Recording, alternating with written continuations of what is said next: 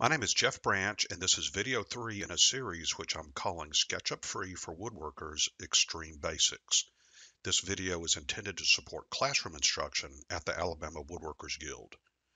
What you see in this video builds upon information given in prior videos, so it's a good idea to go back and watch them first. Links to the previous videos are in the description below, as well as a link to download the text of this video. So this is video 3, and in this video we will discuss a very important concept in SketchUp, that being turning loose geometry into a component, and we'll also compare components to the somewhat similar concept of groups. To help explain the difference between components and groups, I'm going to use this model of a coffee table I designed a number of years ago. When I first began using SketchUp, for a table like this, I would first draw the front left leg. Next would be the apron, and before I knew it, I'd already be having problems. To further illustrate what I'm talking about, in the foreground, I have drawn a new leg. So let's talk about this early frustration. I did not understand what loose geometry is, and why such geometry is fraught with problems. While this new leg looks like a finished part, it needs one more step before it's truly finished. That's because the leg is still loose geometry. I can type M for the move tool and select this edge, and while depressing the left mouse key, move it around, and you can see I'm getting some pretty crazy shapes. That's because the leg lacks a protective wrapper or container. If I click on the legs on the coffee table, you can see that they have a container. I'm clicking them once, and I get the whole leg because it's a component. If I bring up the entity panel on the right side of the screen, you can see the description of the item selected. Here it says leg, and clicking on this apron tells me it's a component called upper apron. The new leg lacks a container and an identifying name as well. In fact, when I click this object, what I get is just what I'm clicking, not the whole leg like you can with the coffee table. But where loose geometry presents the biggest problem is when you go to draw the next part.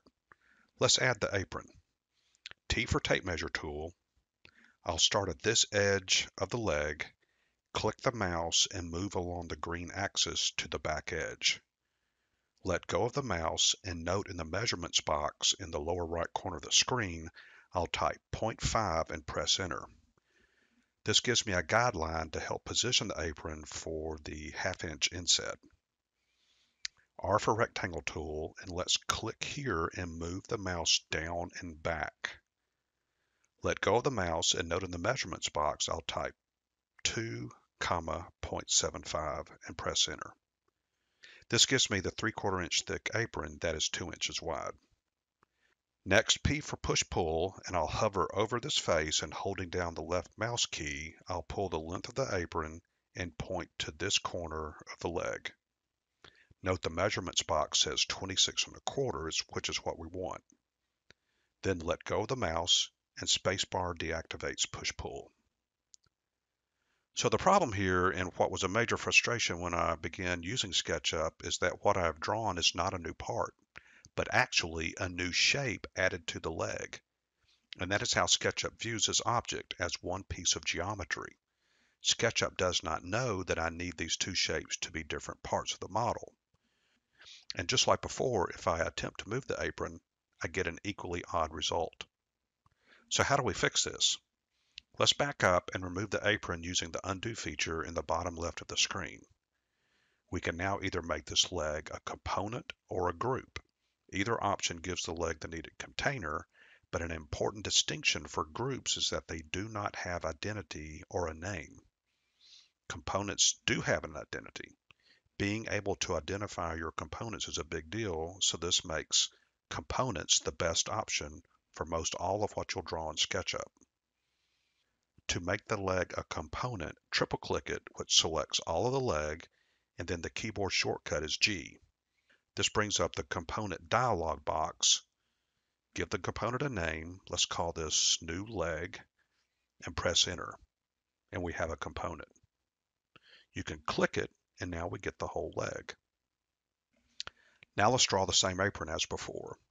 R for the rectangle tool, and click here and move the mouse down and back. Let go of the mouse and type 2, 0.75 and press enter. P for push-pull, and I'll pull the length of the apron and point here. Then let go of the mouse. Spacebar deactivates push-pull. Triple click it and type G, enter the part name, and we'll call this New Apron, and press enter. Your apron is now finished. The important thing here is that SketchUp now recognizes these two components as separate parts. And because these are separate parts, they do not stick to each other like loose geometry will. I like to use components, but let's talk about how groups can be helpful. This SketchUp model is the side table I'm currently building. All of the parts you see are components. Where I like to use groups is when I need to combine parts into sub-assemblies. Let's pull this drawer out. First, I'm going to click the drawer, M for the move tool, and I'll click this point on the back leg and then this point on the front leg, and then let go of the mouse. Spacebar deactivates the move tool, and we can see all the drawer parts, and they are all individual components, but because they have been grouped together, they act as a completed drawer would. This makes groups very useful for combining sub-assemblies. Now I'm going to undo this and make note of how I move the drawer outward. Click the drawer, type M for the move tool, and the action of the move tool can reference any point on the model. I'll click the back leg and then the front leg. By looking in the measurements box, you can see I have moved the drawer almost 20 inches. If I decide this distance isn't far enough, with the move tool still active, I can type a greater distance, let's say 24 inches, and hit enter. Remember, with the drawer components grouped, they act as one object, which is a nice feature. Now, let's make the side assembly a group. Spacebar activates the select tool, and I'll click this leg and then hold down the control key. Note the select tool icon and the little plus sign which appears and confirms I can select multiple objects. I'll continue to click the slats, stretcher, back leg, and apron. Next, with your mouse, right-click and from the pop-up menu choose Make a Group. A new group has been created, and you can see the blue bounding box showing the group's boundary. And just as with the drawer, I can move all the side components as a subassembly. Let's put the side back in place by clicking Undo, and if I ever need to remove this subassembly from being a group, all I have to do is right-click it, and from the menu select Explode. This returns the group to individual components. So here's an important distinction for groups. Another reason to use components versus groups has to do with multiple instances of the same part, or an easier way to say this is copies of the same part. As you can see, this table has 4 legs. The efficient way to make these legs is to draw one and then make copies. In the foreground of this view, the new parts on the left are components and the new parts on the right are groups. The easy way to make a copy of the first leg is to do what is called Move a Copy. Activate the Move tool and begin to move the leg along the red axis. As you do this, tap the Control key and a copy of the original appears.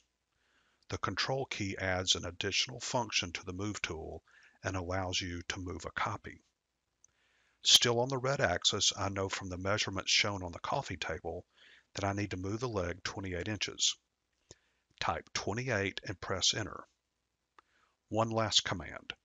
As you can see from the colored face, the second leg is oriented the same as the first. We need to change this and orient the red face inward. To do this, right-click the leg and select Flip Along, and because we move the leg on the red axis, we'll choose Components Red. This correctly orients the leg and is important if you want to add joinery to your model. Here's another big difference between components and groups. Let's say you decide to make a change to your design. Let's say move the top to where it's an additional 2 inches off the ground. This means you'll need to add 2 inches to the length of your legs, and it means that you will have to edit this component. To do this, double-click the leg, which opens the component for editing. With push-pull, begin moving along the blue axis and let go of the mouse. Then type 2 and press enter. Next, spacebar deactivates push-pull and click anywhere outside the component, which closes the component for editing. What we see is that both legs have increased in length, but we have just altered one of them. Because the second leg is the same component as the first, SketchUp will change both of them, making modeling much easier and faster. If I do the same thing to the coffee table model, you will see that all 4 legs change. Let's add 4 inches. First, this tabletop is a group of components, and I can hide it by right-clicking the top and select Hide from the pop-up menu. Double-click any leg using push-pull, pull the leg upward, and type 4 and press enter. All 4 legs change, which is pretty cool and a very useful feature. I can then raise the top and upper aprons accordingly.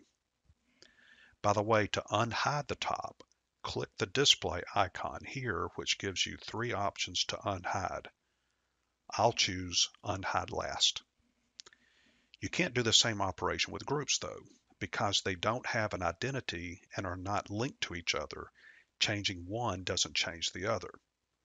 Double-click this leg, which opens the group for editing.